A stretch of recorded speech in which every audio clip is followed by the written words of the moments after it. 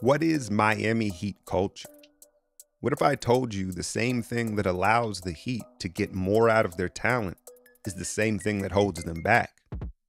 Life is full of give and take, double-edged swords. And in sports and basketball, it's no different.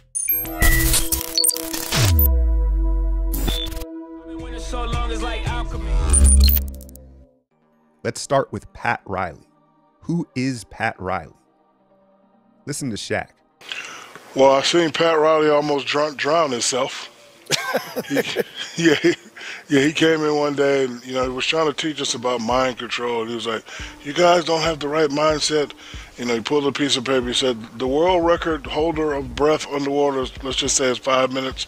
That man put his head in an ice cold bucket for about 8 minutes. Oh, come on. Get out. Yes, he did. 8 minutes straight. You ask him. So he's got the world, so Pat Riley's got the world record now. He's got the unofficial 8 minutes straight. He did it. Yeah, okay. He regular old David Blaine, huh? Yeah, he did it. Yeah. So forget it, Shaq. I saw it.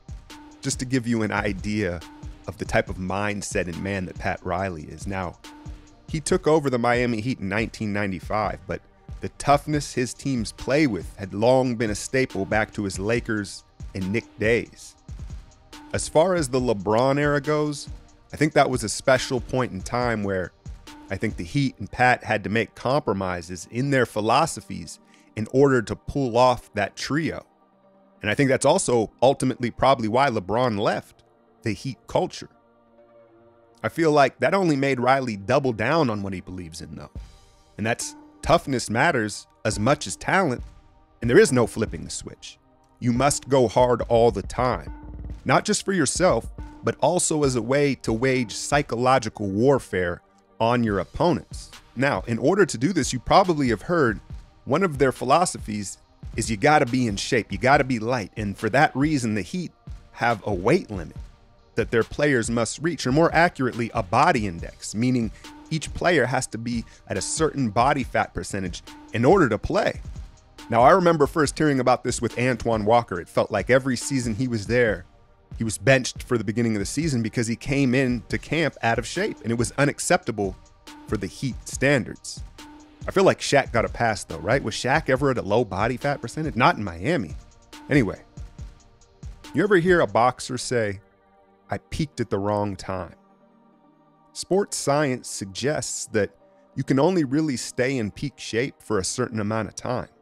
Fighters, Olympians, all sorts of athletes have mastered how to slowly rev their body up to be in peak shape for the time of their event. Now, we know basketball season is much more of a marathon than a sprint. I think LeBron is the perfect example of a player who has learned to peak at the right time. I mean, I'm guilty of it. Every year in November and December, we say, oh man, he's lost a step. But then come playoff time, we realize he once again had been pacing himself to peak at the right time. All right, now back to the Heat culture. That all gas, no brakes mentality, well, it kind of makes it impossible for the Heat players to pace themselves throughout the season. You may say, well, what do they get out of that? Why? Well, for one, you don't see them play down to their opponent.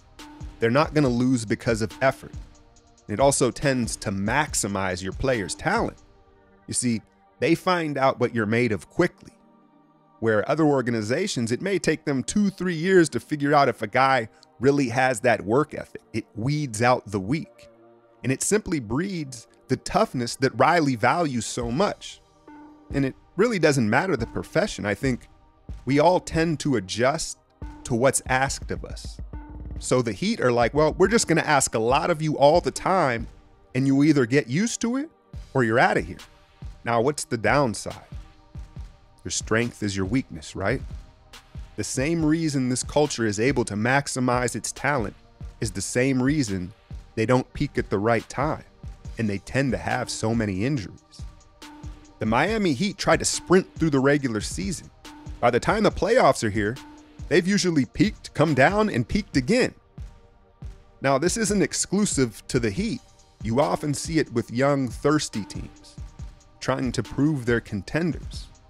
They'll come out to start the season like gangbusters, not fully understanding, look, nothing is won in November or December. So you see where I'm going with this, right? The Heat are an organization where their biggest weakness is pacing themselves and staying healthy. All of a sudden, they get 4 months off just before the playoffs. Now they enter a bubble tournament that has become much more of a sprint than a marathon. You have a team ready to make a run at a title. Ironically, the team they just knocked out, the Milwaukee Bucks, you could probably make the argument the stoppage has hurt them the most, right? A team that was so dominant during the regular season, they were able to consciously pace themselves and anticipate being the freshest team headed into the playoffs. You take that advantage away, along with home court, well, I'm not surprised at what's happened. Look, obviously Giannis went down, but I feel like they were going to lose regardless.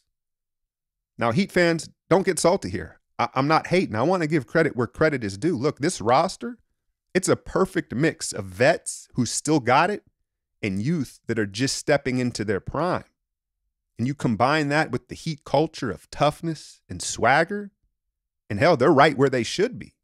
I'm just simply pointing out, I think that the stoppage has helped the Miami Heat more than any other team that remains in this bubble. If you enjoyed this video, please consider like, sharing, and subscribing. And I'm going to give you thought-provoking, smart, current NBA subjects. Let me know what y'all think. Are the Heat the favorite now? Toronto, Boston, pushing each other to the edge? Out west, are the Lakers and Clippers just going to cannibalize each other before the finals? Go ahead and take a look at some of my other content. Be sure to subscribe, hit the notification bell, and let me know what y'all think. Who is the current favorite? I'm out, y'all. I've been winning so long, it's like alchemy.